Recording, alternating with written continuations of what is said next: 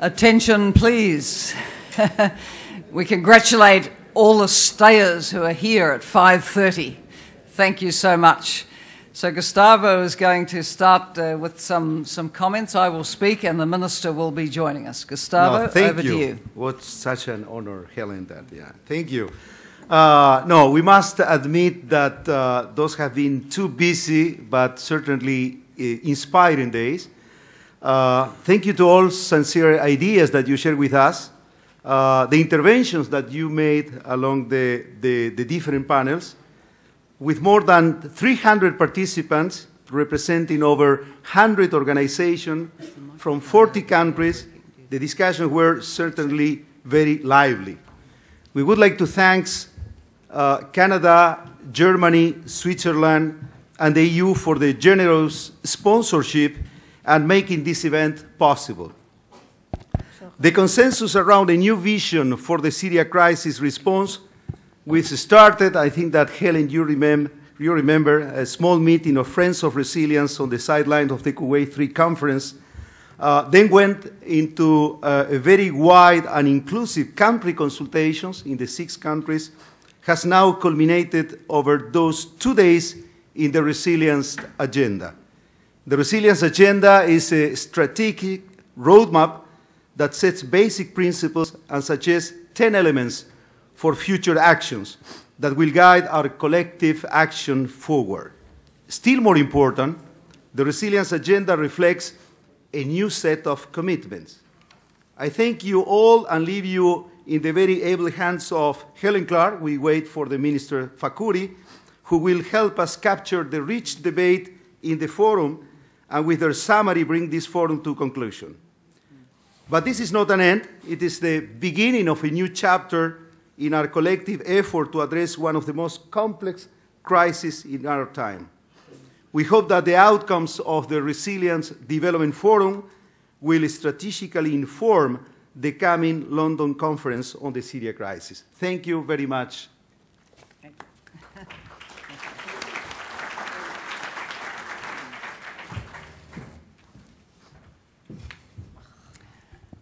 Well, thank you, Gustavo. And Gustavo has actually been a driving force within UNDP for us to get him behind this agenda. And as he said, the discussions around it have been going for several years. I credited my dear colleague Antonio Guterres with approaching us to get much more involved, going back about 3 years now, and so much work has been done.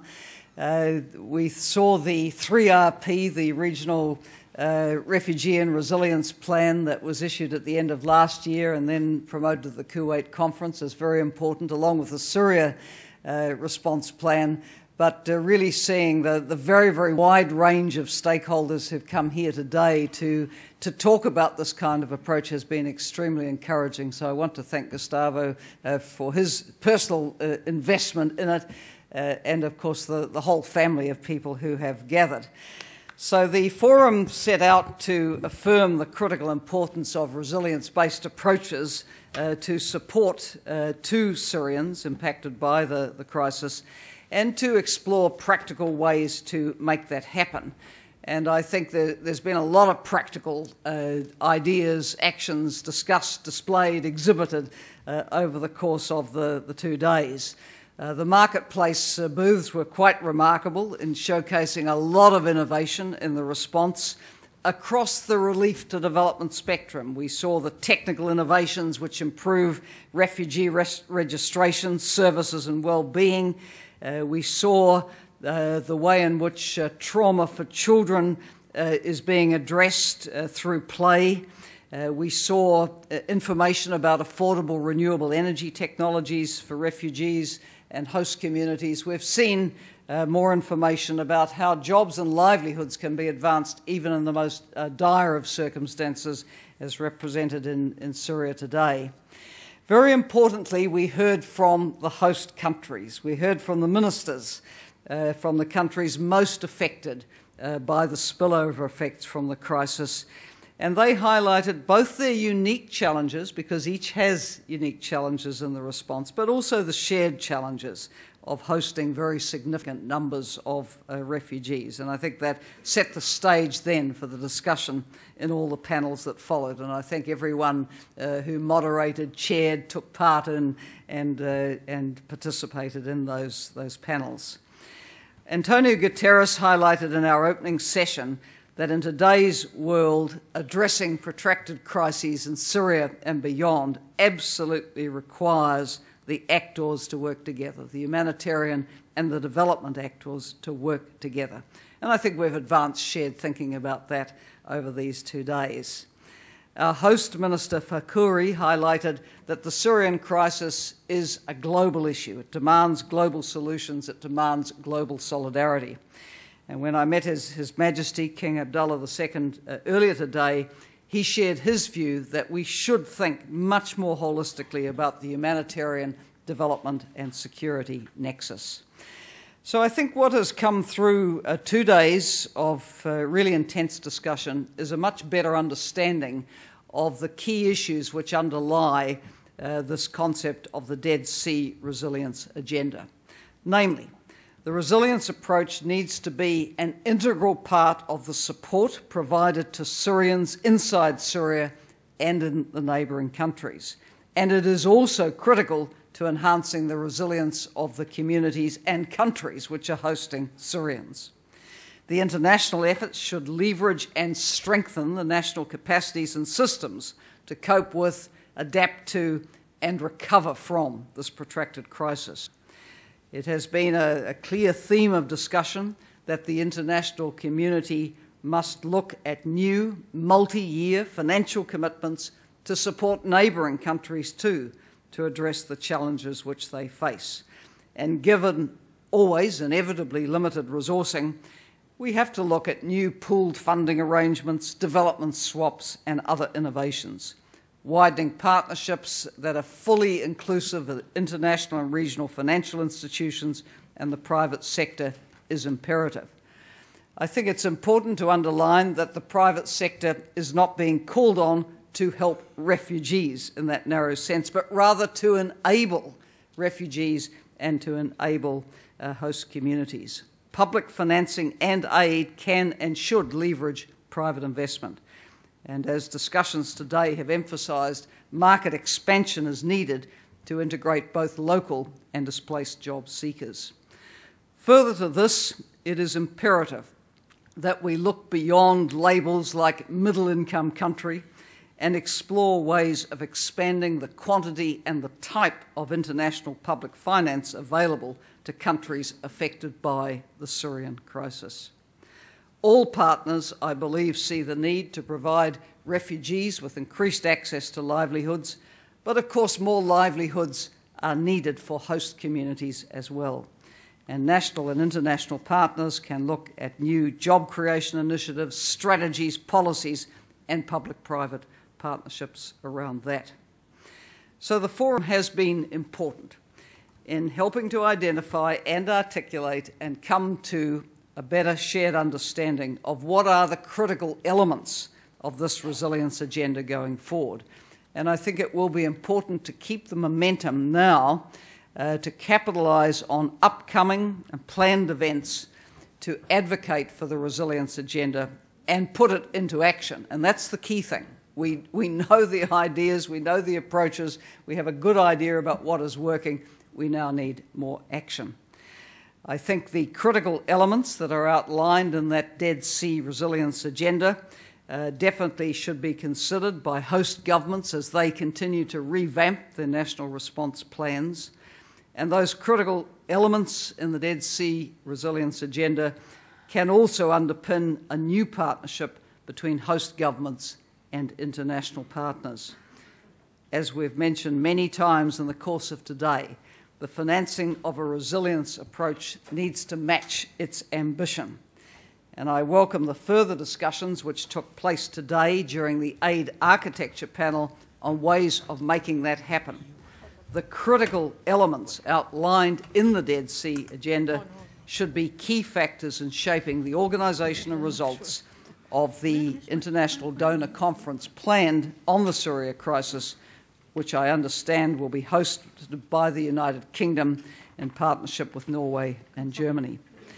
Meanwhile, we invite the governments in the sub-region to continue to call on our UN resident coordinators and country teams to support and assist their efforts in implementing a stronger resilience agenda, to safeguard and advance the development of host countries as they continue their role in support of very significant numbers of refugees. Let me again recognise the efforts of the many partners who participated in the broad-based consultations in countries in the neighbourhood, facilitated by the UN country teams in the lead-up to the forum. And finally, I thank again our host government here, the Hashemite Kingdom of Jordan government, for hosting us, and all the key donors which made the forum possible.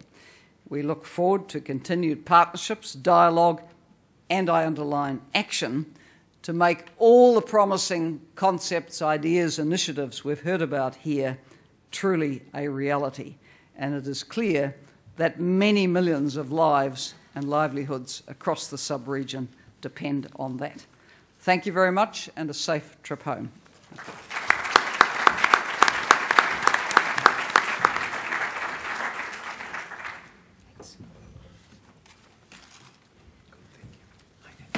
I'm now going to call on our host, Minister Fakhoury, to sum up from Jordan. Minister. Thank you.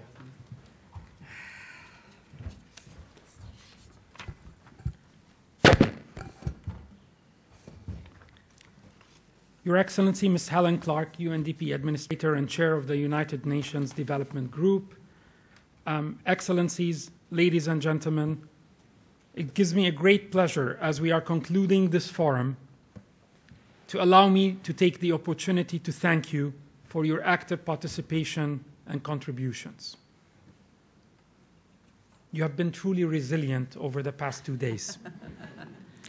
The Resilience Agenda is a truly innovative and forward-looking outcome document, and its guiding principles are indeed the starting point for a new era of cooperation and global partnership in support of resilience in our region. It provides a clear, consistent, and collective vision that articulates short, mid, and long-term goals for how we tackle the most pressing challenges in Syria and neighboring countries. I'm very grateful to the many colleague ministers and deputy ministers who have been with us from neighboring countries, the bilateral partners, civil society, private sector stakeholders who have joined us to show their strong commitment to the resilience in the Middle East. And I would like to thank you all for partaking in this important event. I firmly believe that the success of this forum and your presence here over the past 2 days represents the critical mass required to unlock the potential of resilience across our region. This has been a driving theme of our deliberations here today, that the Resilience Agenda holds the promise on converting a protracted humanitarian crisis into an opportunity to build for the future. With its endorsement, we will be taking a critical step towards securing a credible future for people and communities affected by one of the most destructive crises we have witnessed in recent history. The agenda lays out 5 core principles. First, resilience requires us that we move away from the traditional siloed approach of discrete humanitarian and development frameworks designed and implemented independently of each other, both in terms of programming and financing. Second, we must prioritize the dignity of individuals. People have an innate inclination towards self-reliance, and by fostering this agency as an operational imperative rather than an abstract concept, a response becomes more effective and ultimately sustainable. Third, we must invest in local capacities and make it a priority to maintain and strengthen local institutions rather than creating parallel systems or structures. Fourth, the partnership platform for resilience must be made more inclusive in order to fully maximize its potential. We need to think about how to effectively create opportunities to engage the new actors in more constructive and creative ways. And finally, fifth, we must foster social cohesion so as to strengthen the social fabric of communities. These commitments can bring about real change, but the real test will lie in their implementation.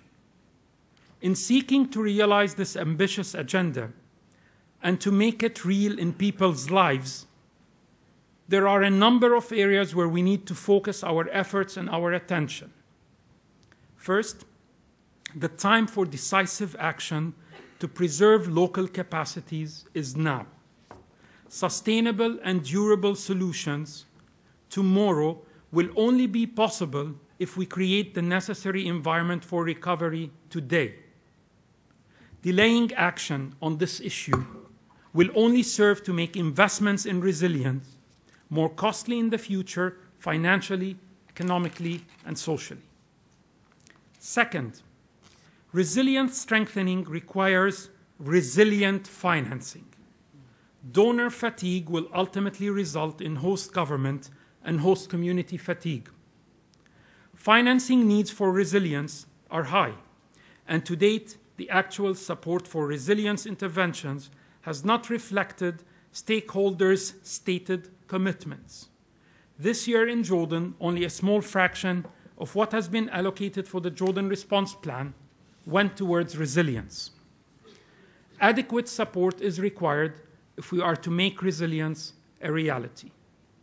Thirdly, we need to work towards enhancing financial predictability, pooling fragmented funding, and exploring more creative avenues for the delivery of financial assistance, with the least overheads and where all the partners are working at the national and local levels as one team.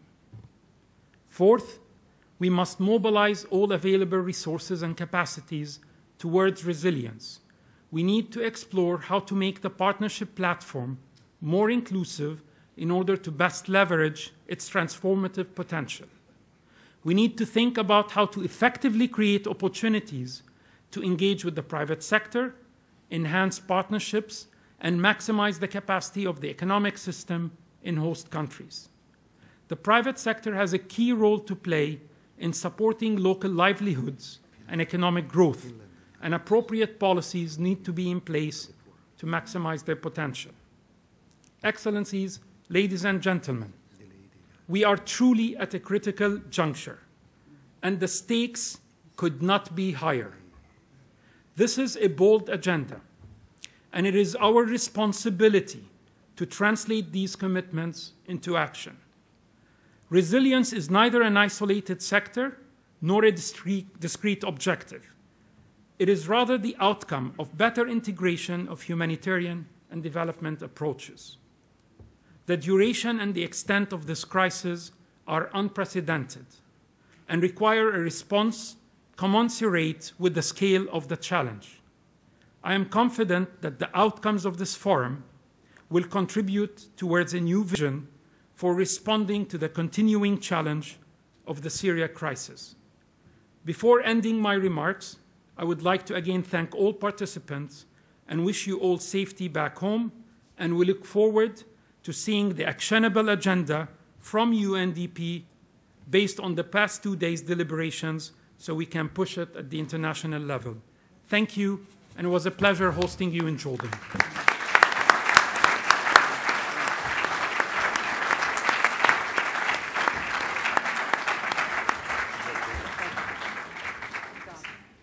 Thank you very much, Minister, for really being with us all along the way, this journey of organising the forum. We really appreciate that and appreciate your summing up. I always get a new phrase from the Minister when I hear him, so I will now go away and say donor fatigue will lead to host country fatigue, and we really would fear the consequences of that.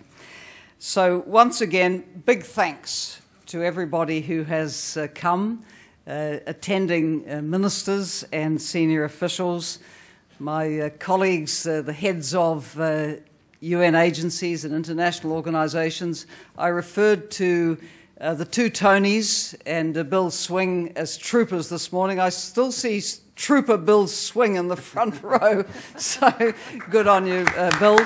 And I know Tony was here chairing the social stability panel just before we came to this closure. All the deputy directors who are here, all the resident coordinators and teams who have come, international organisations, NGOs, civil society. I see many of you. And of course, to organise a forum like this, it's taken a lot of effort from the UNDP Regional Bureau for Arab States, supported by other parts of UNDP also, but particular burden on this bureau. And I want to thank the people in headquarters, the people in the Amman Regional Hub, and all our country offices. And of course, the region also sits on the boundary between UNDP regions. So when I acknowledge the country offices of Syria and Iraq and of Lebanon and of Jordan, I also must add Turkey in our regional bureau for Europe and the CIS as well, and the resident coordinator is here. So everybody who's come, we really thank you for your interest, and let's take the momentum from this into mobilising the kind of effective support that really will make a difference, pending the political settlement and outcome we all hope for from the Syria crisis. Thank you very much. Shukran.